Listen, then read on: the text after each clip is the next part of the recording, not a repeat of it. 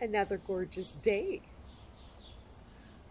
They keep threatening us with rain, but when that sun comes out, it is bright, and I'm enjoying every second of it. I'm also very excited about my transition into what has been an in and out journey for me for years and years.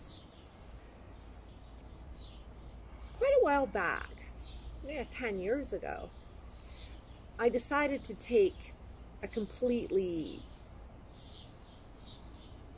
uncharted course. In my early 40s, I discovered that in my quest for success, that I kind of forgot about who I was and what I was here to do. And I don't think I really understood, even at that time, what I was here to do. But I did allow myself to be intercepted by the universe, and take me on little voyages. And I've been on a few throughout my life. I have to laugh, because if I was a cat, I would be getting close to that 9th life for sure. But each and every segment has brought me closer to a purpose, at least. I never took the route that a lot of people took, and that was having kids. I did the get married thing. I did, really young. I married an older man, quite a bit older. And from there, life just wasn't delivering what they told me it was going to deliver. In fact, I really started venturing into a path of independence, not meaning to in my personal life for as long as I have, but in professional life for sure. I'm a mover and a shaker, and I don't have time to wait around for other people. And honestly, I'm not looking for a consortium or acceptance in my ideas and what I do. I'm not. Everything that I do is 100% for my satisfaction. It really is. And if it's for yours, fantastico. We're on the same page. I don't want to alter my presentation or the way I am or the way I dress or the message I deliver for anyone. No. I want you to come to your conclusions and push your boundaries. That's my thing. Before all of this Agenda 2030, solar radiation management madness, I was venturing on to a new path. And quite honestly, I always find myself back at health sovereignty and how that became a huge part of my life. In my career, writing, publishing, marketing my own products. What I love is helping people get free of these systems that are built to confine you. And with all this madness and negativity, I know that this message now needs to be where I put my focus in helping empower people to take control of this stupidity.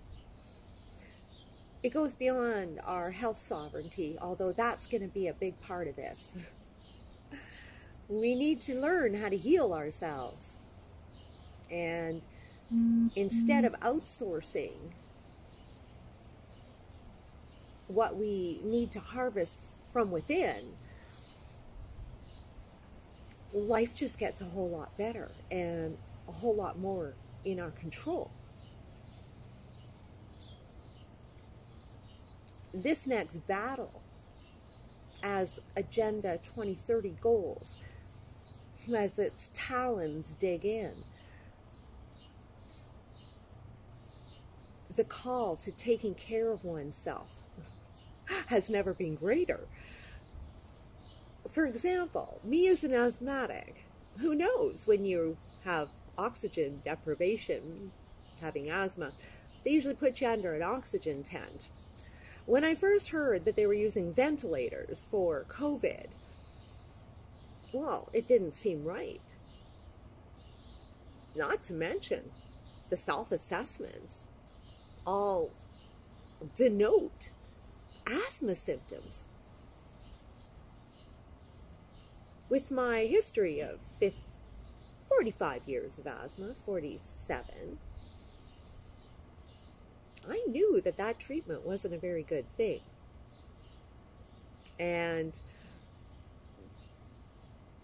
of course, I've now been proven right. And so have many doctors been standing out to say it was entirely the wrong answer. 90% of people that go to the vent don't make it out. That's a fact. Knowing what we know about our government now, what we know about the health system, what we know about this charade, we can't possibly have trust in them again for anything. For a vaccine, we cannot.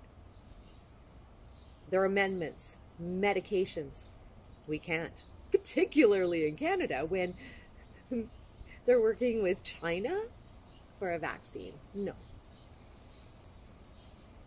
This is a time when we're going to have to become sovereign. And the ones that do, they're going to fare the best. I'm living proof of that in the last 10 years of my life, where I've literally changed my entire physiology. And seriously put a dent in issues that were affecting my health and that I knew were going to be a problem in the future. For me, the problem in the future wasn't as much the problem, but the fact that I would be in the clutches of public health, that I don't want to ever be there. And this needs to be our goal. It really does. We are being psychologically abused. This is a fact. We are being pitted against each other. And they're ramming this through, whether we like it or not. And the way, and the only way to counter it is to go within and figure out how far you're willing to go to keep yourself out of that matrix. Now, for me, I've been out of the matrix forever. Never really been part of it. I've tried a few times, and I've always found it wasn't for me.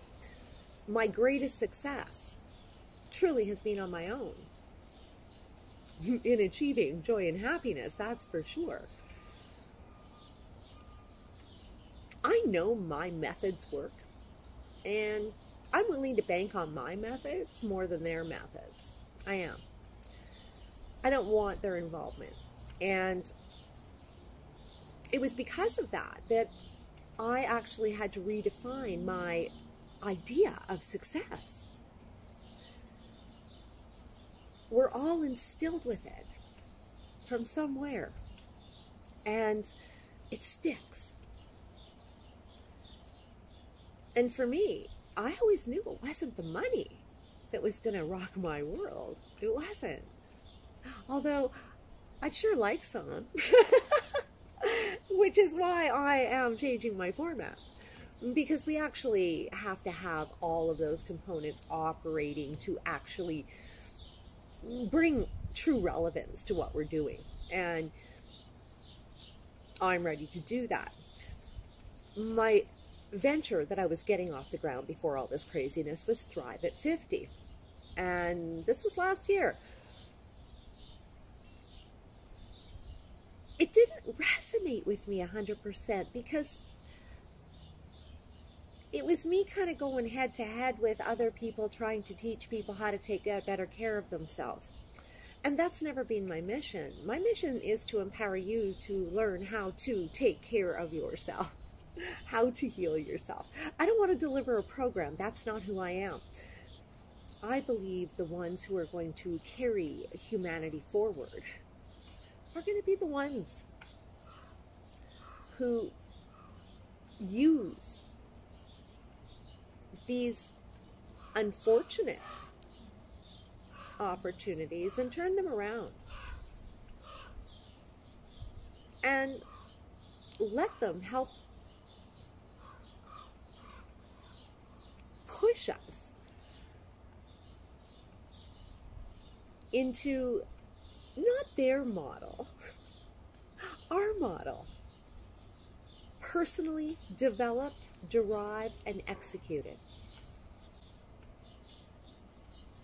Humanity wasn't designed so that we could all be clones of one another. It was designed to interact with the earth, with nature, and the manipulation around us is only allowed to perpetuate when we perpetuate it. And I say, hey, it's time to step back. And again, use what we've learned in these periods of relative isolation. And knowing it all, let's start to manifest some positivity from it all. And maybe even some greatness within each of us.